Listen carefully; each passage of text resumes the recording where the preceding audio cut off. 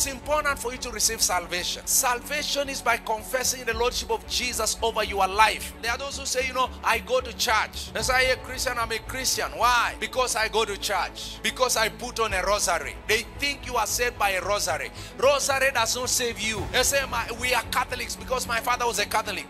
We are Protestants because my father was a Protestant. We are born again because my father was born again. That will not save you.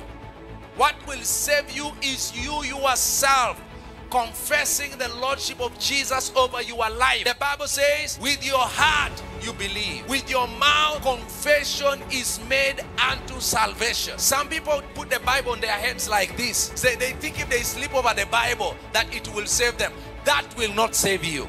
You must confess the Lordship of Jesus over your life. Not even going to church saves you. It doesn't matter which church you go to. You may even be coming to Amos of God. If you have not confessed the Lordship of Jesus over your life, you will not be saved.